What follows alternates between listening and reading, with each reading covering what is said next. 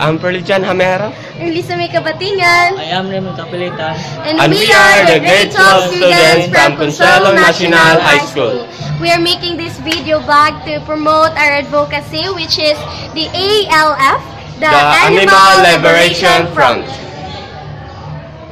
Why this advocacy existed is because we want to give security, safety nets for the animals, especially for cats, because the people nowadays are now just making them foods. We want to avoid them in violence from humans, because the people are now just hurting and eating them. Actually, I joined her advocacy because I felt something deep within, and I felt pity for the animals' sake, because some of animals here, especially cats, are now quite endangered species because some people are now eating them. I am an animal lover, and everyone anything else. I just invoke animals' rights.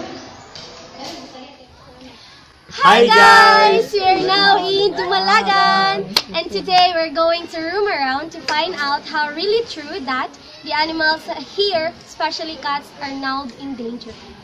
So come on, let's go guys!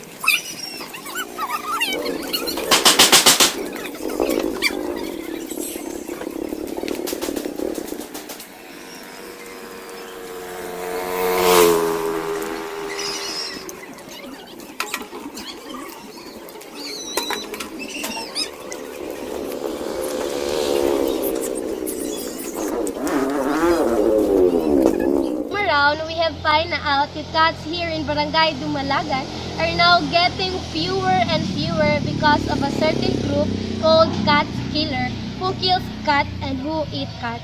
Hurting animals have a consequence. Animals also have a right. It's either the church-based and the government-based.